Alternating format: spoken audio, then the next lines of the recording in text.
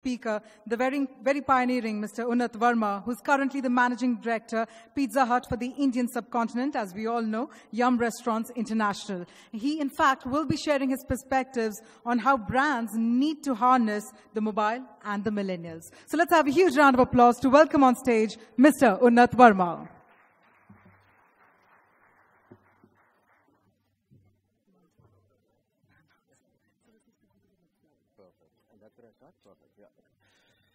So good morning, everybody. It's ironical that I'm, speaking in front of you for a couple of reasons. One is that when I was the marketing leader for my brand, I ran KFC as a marketing leader for about 5 years when I joined this company. There was nothing called digital marketing. There was nothing called social marketing. I ran, the brand between 2006 and 2011, where digital marketing was just about starting up, right? So it wasn't kind of the mainstay of connecting with consumers. And so I grew up and I did marketing in an era where none of this existed. That's one. Second is, so far in the last 3 years, where the real transformation has happened on the digital space, on different mediums, or how you can use mobile technologies to connect with consumers, I've actually been sitting in your place and trying to build my know-how, trying to, just catch up with all the millennials. Obviously, I'm not a millennial, right? And then, the last thing I expected was for me to come and share with millennials in the room how, what is my perspective on mobile marketing. So you can imagine in the last 48 hours, I would have done a lot of reading and, researching and know-how building and all of that. And so, pardon me if I don't understand some of the terms that you guys are very familiar with, but we'll get started.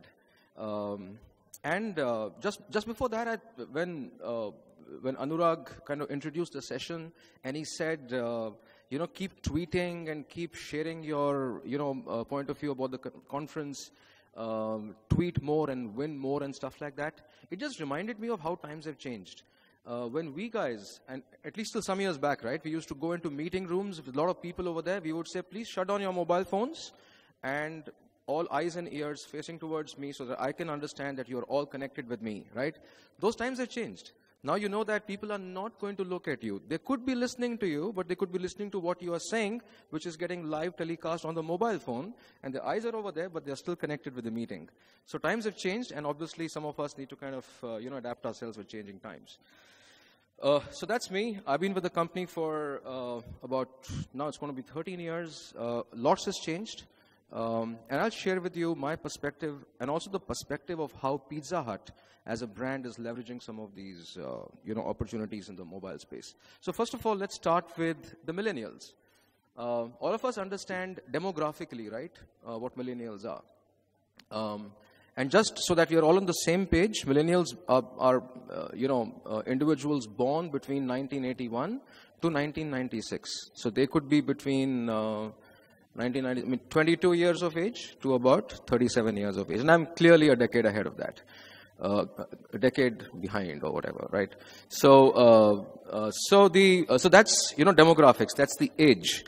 What was surprising for me was two facts. So first of all, they constitute about half the working population that we have in India, right? So I think 90% of people in this room are demographically speaking millennials, right? So you constitute about half the working population. But the other stark data is that the earlier generation that had a savings record of 35%, so 35% of the income was put into savings, millennials actually put only 10% of the earnings into savings. Now that means that millennials are spending a lot much more in comparison to the people of the previous generation, and they're also the largest part of the working population. So data, all of us know data, we are all on the same page. In fact, you would know many more data points than I would. But more importantly, we have to understand the mindset of the millennial. And I hope this slide moves to the next one. Which way do I have to point this? Over there, here?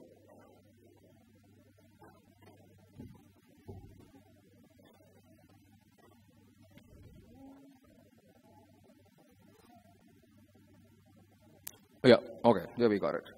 So, I've tried to capture the mindset of the millennials in this very interesting abbreviation. Has anyone heard of this? If yes, raise your hands. If you haven't, Okay, so the millennial mindset is captured in this particular acronym, which is, I want what I want when I want it. I'll repeat that. I want what I want when I want it. That is the generation that is hungry. It's here and now. It is talking about maximizing experiences today. They don't want to wait for tomorrow.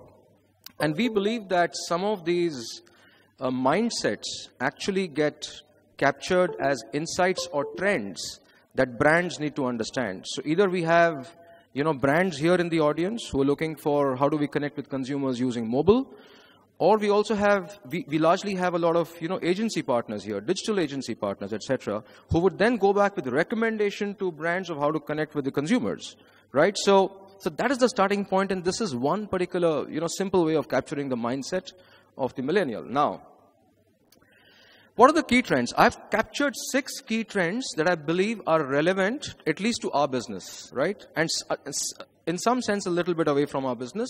But please look at this from your own lens in terms of what could be relevant for you. So let's get started.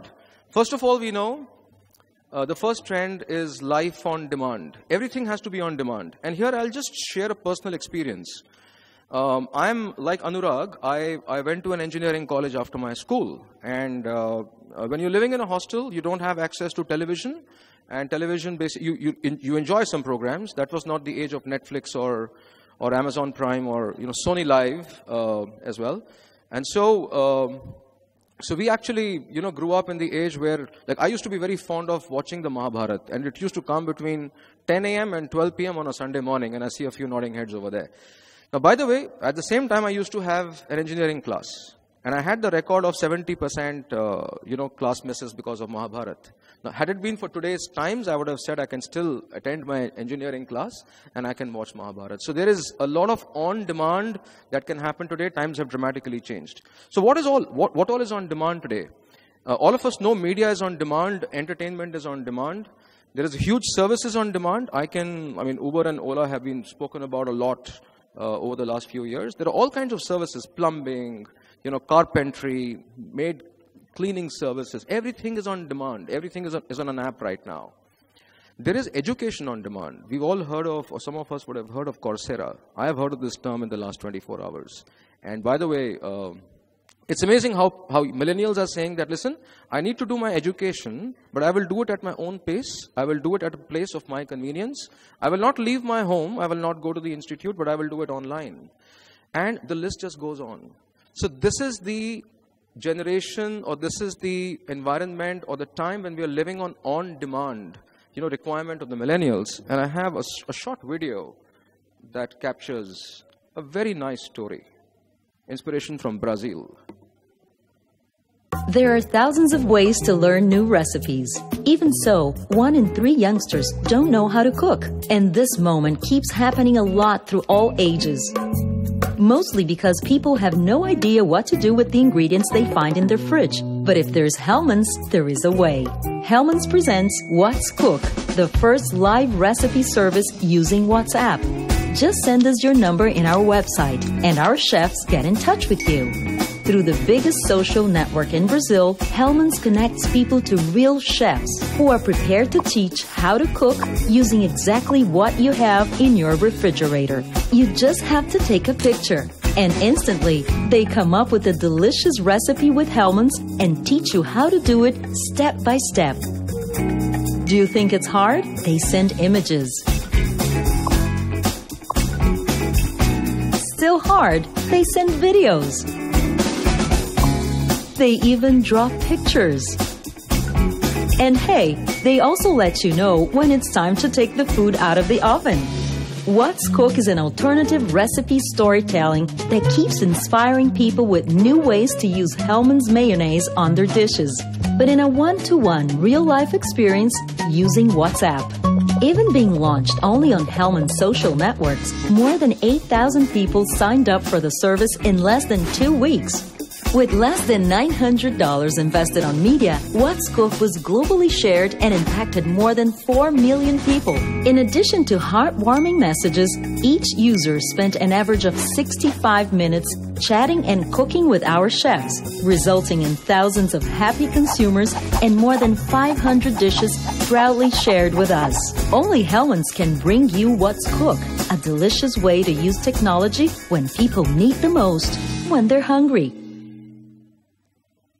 So, an example of how you could use WhatsApp beyond our, forwarding videos and, like Anurag mentioned, sharing some false news. Clearly an example for packaged food businesses, but when you go back and think of using WhatsApp, like right now we've been struggling, they have opened their APIs, but in a limited manner. How do I engage? How do I interact with my consumers using WhatsApp? For now, we are getting Book My Show, what do you call those alerts on WhatsApp, but that is absolutely at the base of using the awesome power of some of these, social platforms. So that was one example. Let's go to the second trend. Social validation. All of us know this is a huge trend, right? It's been a trend for a very long time. My daughter, she's 16 years, every Sunday, so she runs a YouTube channel every Sunday morning. She goes into her room, locks herself up, makes a new video. She's hugely passionate about fashion, and she puts her content on YouTube. And then her entire, evaluation of how strong the content is a function of how many likes has she got in the first hour and the second hour. And after the second hour, it's a lost case. So if she hasn't broken her previous week's record, it's a very, very poor content. She goes into depression, right? So this is what is happening. You put a post up on Facebook or Instagram, and that is the first thing you're looking at. How many people have liked it, they have noticed it, and how does my social currency grow with all of that? The other part is also true, which is that you look at, so in the earlier age, for buying anything or using a service, when you were confused between choices, you would go to people who were known to you and you would go and ask them what their experience is. Now, you look at strangers on the platform. You don't know them, but you really value their comments and their feedback on the system, right?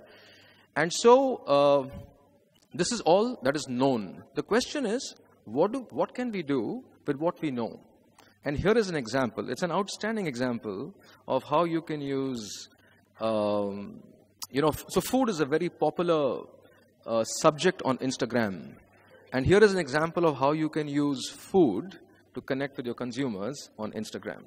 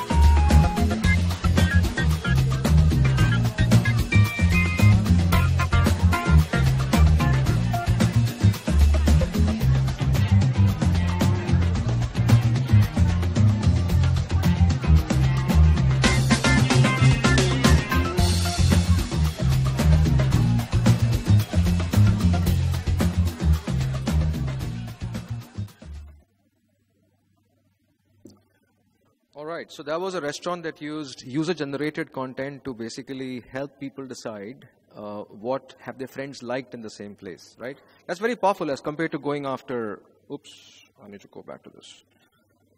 As compared to going, having a traditional way of saying chef recommends this dish, it is much better to say my friends recommend this dish. So that's the other way you can use the platform. The third trend is a huge one, right? With the coming in of technology and so many products and services in the marketplace, really what's happened, the aspiration levels in our country have dramatically increased. And when I say this generation is about I want what I want, when I want it, I waited 20 years, maybe a little less, 15 years to buy my first luxury car, right? Today, people don't want to wait that much. I invested in a property. It was a big achievement for me that I have arrived in life that I have invested in a property. That is not a big deal today.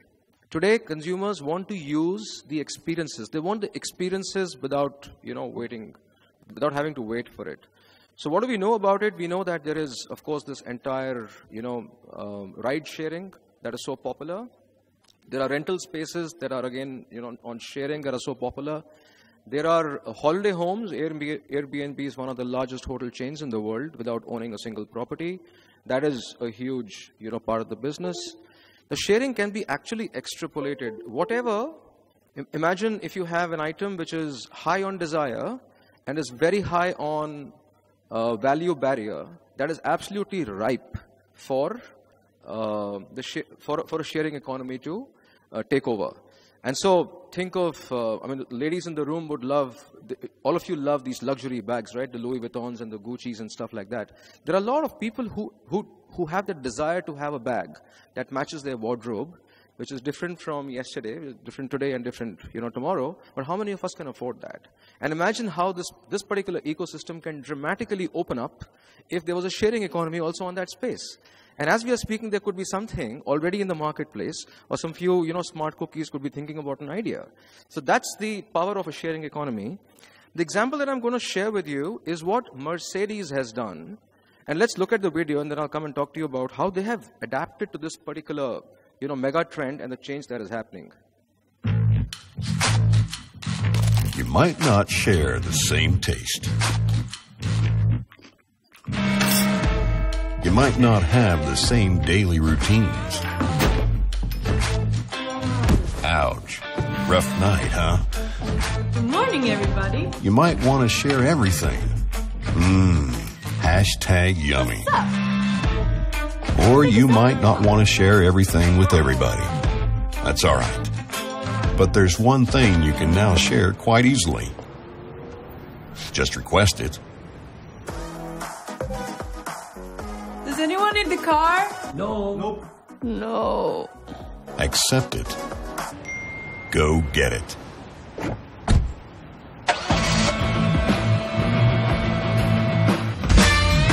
You don't have to own it to make it your own. Car sharing with the new Mercedes-Benz user experience. So watch this. Is it a new car? No, it's not a new car. It's a new technology interface. This is a keyless car. You don't have to have keys to access the car. This car is operated digitally. This car is authorized to be shared amongst the group of friends or family. And depending upon who needs the car, the key is activated through a mobile app. And when you get inside the car, there is a permanent key to start the engine, which is already inside the car. So there's a complete line of new vehicles which doesn't have a new engine configuration, a new chassis, or new tires, or new technology. It only has a new interface. And the interface is using mobiles to unlock the car in a shared world and let 7 or 8 or 10 people together co-own the vehicle. Now imagine what this can unlock, or an idea like this can unlock for our respective categories or the clients that you have back there. All right, so that's the other mega trend. The next mega trend is voice versus text. Now, all of us know that voice intuitively is far more easy, right? It's easier than typing. Voice is faster. You speak at least 3 or 4 times in the same minute or same duration as compared to typing the same content, right? So it's far more faster. And a lot of action is happening in this category, of course, of late with Amazon Echo. You have the Google Assistant. You have the Apple Siri. The entire ecosystem has dramatically changed on voice. In fact, I hope I'm quoting this right. Google said that their search on voice, so they always had voice search available in English language. It did not make any headway because the people who were proficient with English language were already on search. They were already using Google, and they were habituated to using text. But when they actually unlocked Hindi as a language, the search volumes jumped some 400% or something. And actually now 30% of the overall search volumes are voice-based thanks to opening up Hindi as an interface, right? So that is very, very powerful. This video, I'm sure all of you will be familiar with, but it's always a pleasure to watch it whenever you see it. Alexa, alarm off. Alexa, what's on the calendar today? You have 12 events scheduled. Alexa, call me an Uber. Your Uber will arrive in 2 minutes. Alexa, what's the weather like today? There's a 100% chance of showers.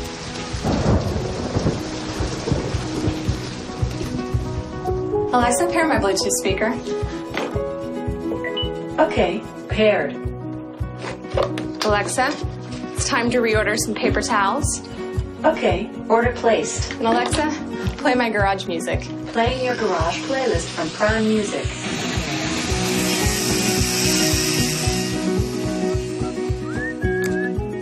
Alexa, play some jazz.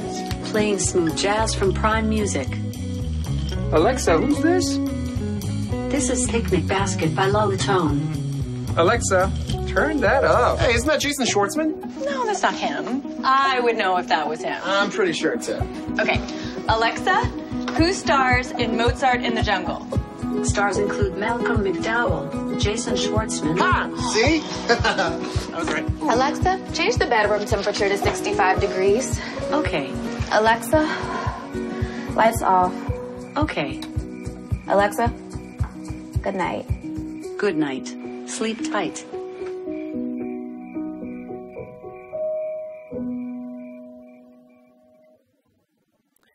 So soon we'll have a time when we'll have a new kind of friend, right? You'll say goodnight to new kind of people out there in the room.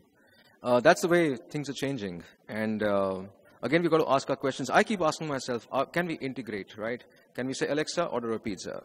And it kind of goes through. And yeah, we're not very far away from doing that.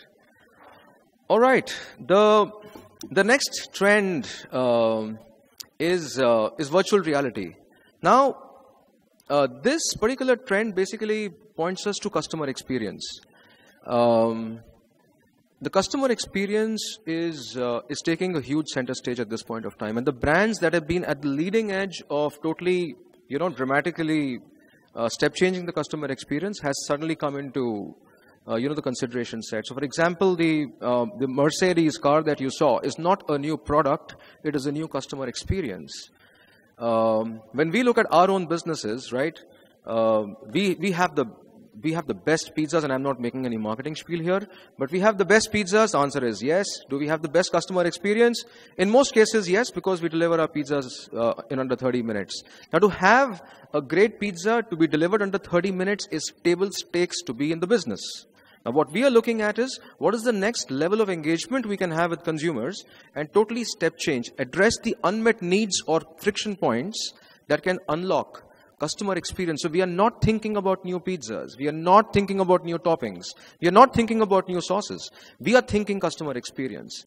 And this is an outstanding example of saying that this virtual reality that so far has been used only for gaming, right? You had those goggles, you put them on your, over the eyes, and you had a virtual, reality experience, and you said, wow, I had a great 30-minute game. Now, can brands use the power of virtual reality and the consumer experience they want to totally, bring into the system to transform that engagement with consumers and drive huge loyalty? Let me show an example of IKEA, the way they are doing it.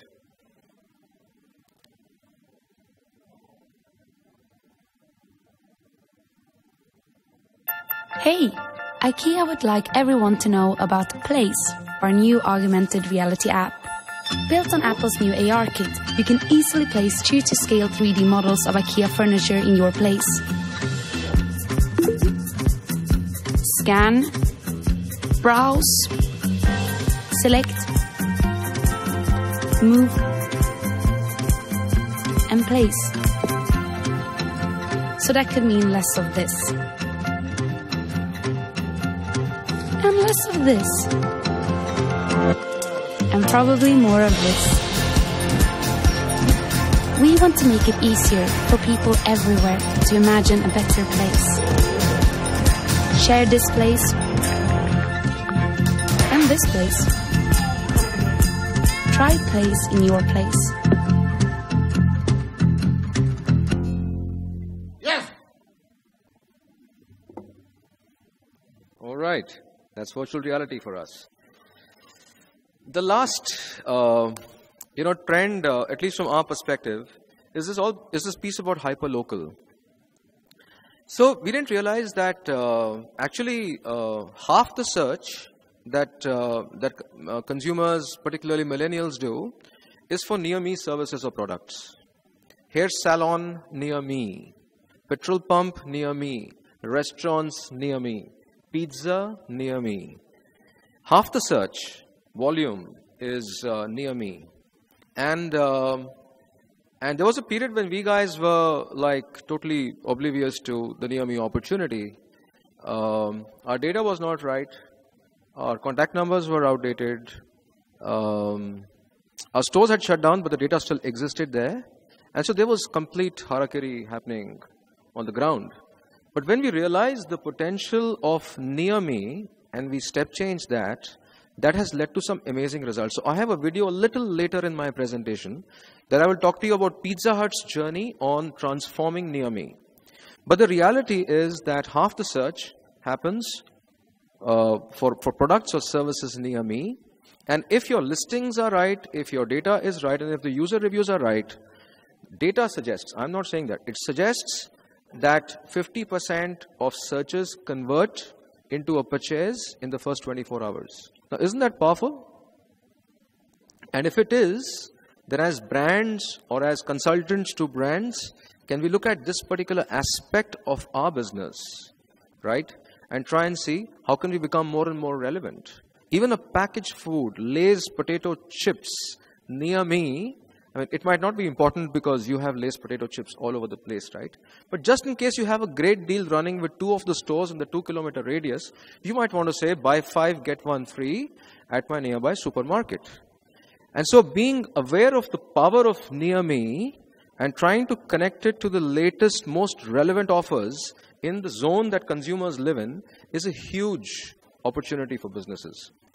Here I will share the video that I just mentioned about, which is Pizza Hut experience, just in a bit.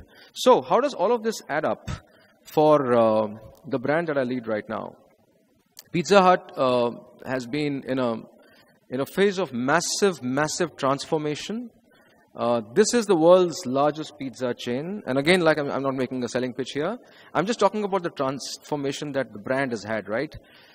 We used to be a special occasion brand. We used to have these extremely large stores, fantastic quality pizzas, drinks, sides, desserts. But the more important thing that was layering on top of that was a great customer experience. You came to Pizza Hut for your special occasions. You came for your birthday, you came for the first date, you came to impress people, you came to celebrate moments of, special happenings in your life. So it was a very special occasion place. And so was pizza. Pizza as a product by nature is round, it is shareable, and it is a social product. Now what changed between, say, 20 years ago and now is that people are consuming pizzas today on the go. People are consuming pizzas every day. It is no longer a special occasion food consumption. And that has changed to every day, right? So what have we done with ourselves? Our brand was built on physical stores. There was a time when we said the bus is moving in the other direction. Do we need to be on, jumping onto that bus and start moving the brand in the other direction? Now imagine when you are running a brand that has been so successful, India's most loved, trusted brand for 11 consecutive years as polled by Brand Equity. So successful, people love it, great business, franchise partners love it. And then you say, hey, by the way, we are not going to be building the brand as a special occasion brand anymore. We're going to be building the brand as an everyday brand. And let me tell you how. It takes a lot of, clarity of thought and understanding of trends. So that's been our personal journey. Let me introduce you to our store, the Pizza Hut store. But that's a different store. It is what we call the digital store. Right? So Pizza Hut has a physical store and Pizza Hut has a digital store. Our digital store experience used to be, I will not mince my words in saying this, pretty crappy as we started. But then we said, what do consumers need? Consumers first want to know If you cannot service me, don't take me through my product choices and topping choices and add-ons and drinks and payment gateway. At that point, you tell me, listen, I can't service you because you're in a different trade area. If you want to tell me you can't service me, give me the bad news right now. And so the first button as you open the Pizza Hut homepage, and this is a mobile app or a mobile site, is locate me. So we use technology, zoom into the customer location and say, can we service you? Now, if that is a big tick, you move into the next section. And the next section is about quickly understanding what pizzas do I need. And because this is a generation that we are talking to, which is I want, what I want, when I want it, right? They want to understand if they can change the toppings, they can change the sauce, they can reduce the cheese, they can increase the cheese. I don't want mushrooms, this, that, and the other. Make sure they have all of that at easy access without any complexity. And after all of that is done, can we give them the easiest, fastest checkout experience without having to put in too much of data? So traditionally in Facebook, Twitter, Instagram, you have to log in, email, this, that, you have to fill up 5 fields. This is the day and age of OTP. You don't have to log in. You just press a button, you get an OTP, fill up the stuff, and out you go, right? So that is the way we as a brand have transformed ourselves to say, are we talking to millennials, especially who are always mobile first in their approach? And so our site, so when we built our new site, it was M site first, then M app after that, and website as the last priority, right? So that's the way we have kind of, transformed a brand. So that's how our physical store looks like, which is always on demand. I spoke to you about the near me, opportunity that exists. That was the last trend. And here is the experience Pizza Hut has gone through on near me. Enjoy the video. It is interesting how one initiative can spark brand leadership that is accessible to the consumer each day. This is how it all began. In an increasingly interconnected, mobile-dominated world, local search has been gaining importance. As per Google, in India, 95% of smartphone users conduct a local search. 50% of searches on Google are local. 75% of people who use location search on mobile visit a business, and 30% of local mobile searches lead to sale within a day. Against this growing phenomenon, the local search results for Pizza Hut India were a major challenge. In multiple situations, when our customers searched for a nearby Pizza Hut outlet, the search results displayed stores that were either far from the location or were already shut down. The approach: provide relevant search results to our customers. Clearly, we needed a process and team for an efficient local information management. We needed an interface that would detect the customer location and display the nearest available Pizza Hut outlet in the search result. Our partnership with Single Interface, one of the finest location-based marketing platforms, helped in resolving this issue. The method: deployment of an automated location system.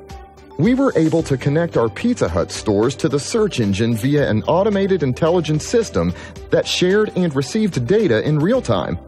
This helped us publish accurate store information across every app, map, search engine, and social platforms. Location pages were created for each store and were optimized for better local search results. Social media feeds and check-ins led to further increase in online traffic and validation of store information. The result: relevant user traffic, more sales.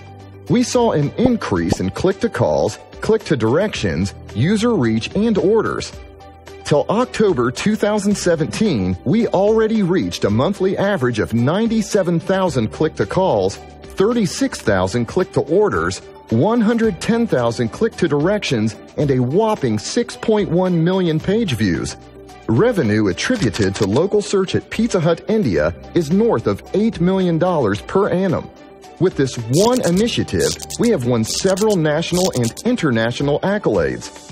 Pizza Hut India has dominated the local search battlefield while successfully keeping the competition at bay.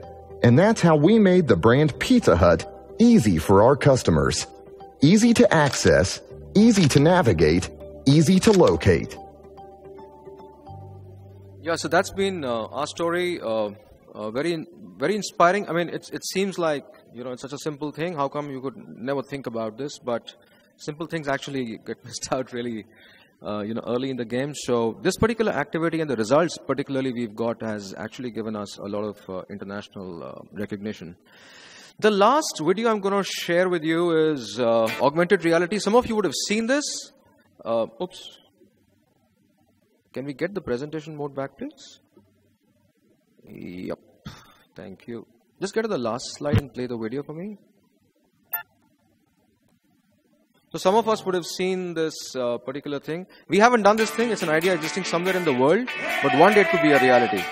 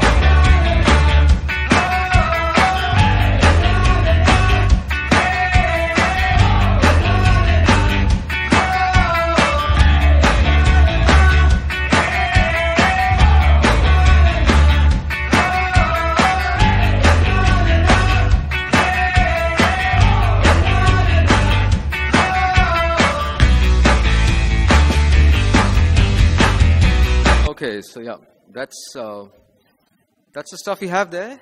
And this video, I just love this video because of a couple of reasons. One day I hope I can, make it here in India, this kind of virtual reality. But more important, I love the play between the man and the woman. The man wants more toppings, more cheese. The lady says, no, I mean, not so much. Let's go a little low on calories. And so I just love that play that happens between the two members over there. So that's it from my side. If there are any questions, happy to answer. I'll try my best to answer. But if not, then you have a great rest of the day. So, ladies and gentlemen, firstly, can we have a round of applause for Mr. Unnat Varma for that very, very interesting presentation, appetizing set of perspectives. We're just going to quickly check for questions from the audience as well. So, any questions coming, please raise your hands. We'll have the mic passed on to you. Any questions, ladies and gentlemen? Okay, we seem to have a question from the gentleman there. Sir, I'm going to request you to keep your hands raised. And also, please introduce yourself once the mic reaches you.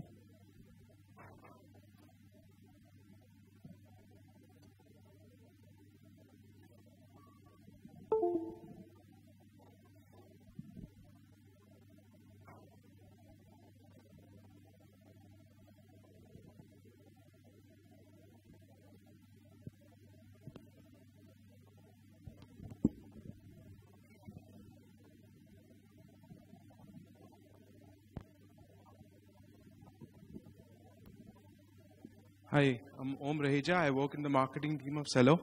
I wanted to ask, in the growing day of this competition, how are you facing competition from Domino's? And how big are they a competition for you? Hi, Om. It's a question where, I mean, I'm asked this question a lot of times, by the way, and so my answer is typically that. So first of all, when we look at competition in terms of a category, the organized food category is less than 10% of the overall food category. So the competition, or really the source of business, is outside of the 2 of us or the 4 of us or the 6 of us. The source of business is going to be by basically increasing frequency in India of food consumption, outside food consumption. And second is to get a lot of people to move from, street vendors, mom and pop shops into branded options. So that is in terms of source of business. There's of course competition intensity, which is very high when you're doing, bidding on Google. So there's competition intensity very high when you're, trying to pitch your ad on the most highest rated program on television. So on that, the competition then is not only from within the category, the competition is very, very large. So of course on Google, it's within the category. But on, say, you know, on Sony, on Z, Sony, or whatever, IPL, the competition is very large. It could come from outside the category as well. So it totally depends on, you know, what competitive context we are talking about.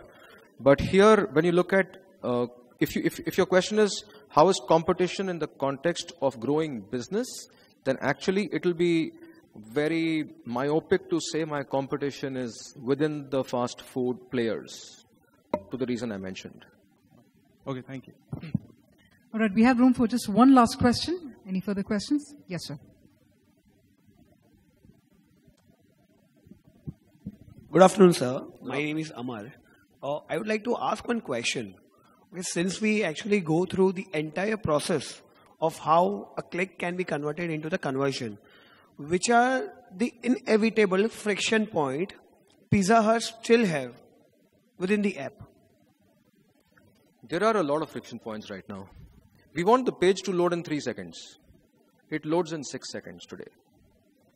We want, so we look at, you know, so basically conversions at each step of the journey, and then you basically realize where is the maximum fall that is happening. So there are two areas that are big friction points. There is a huge fall happening on Locate Me. So one is that, you know, a lot of people convert from search into getting onto the app, but because the app loads or the M site loads slow, 6 seconds, it's not good for the category. We have a fall there. The second fall we have is on Locate Me. We don't have enough stores on the ground. We are going to be close to 500 stores by the end of this year, but they're not enough. We need maybe 2,000 stores in India so as to cover each and every nook and corner of where consumers can potentially order food from. So half the searches actually drop off on Locate Me because we don't have a store servicing them. We, of course, have a great option for them to go and do a pickup from a store, and we offer them a 50% discount for that to happen, right? So that's the other part. And the third part happens really at the bottom of the funnel, where there are two friction points, which is about our payment gateways take a long time to load.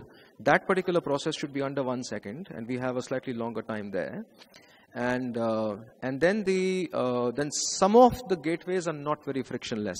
So these are things that are kind of, you know, more internal and technical, but I just expose you to our you know, world-class digital store. This digital store is not where it needs to be from our standards. Of course, the consumers are loving it. We've seen 80% increase in conversions after launching this digital store, but that to us is a very, very small number. It has to be 400, 500% jump. That's where we are. Thanks a lot, sir. Have a good day. Well, ladies and gentlemen, on that note, while we call it a wrap to the questions session, I'm going to request you, sir, to please remain on the stage. And I'd like to invite on stage the MoMagic CEO and founder, Mr. Arun Gupta, to please come forward and present a token of gratitude to our keynote speaker, Mr. Unnat Varma. A huge round of applause, ladies and gentlemen.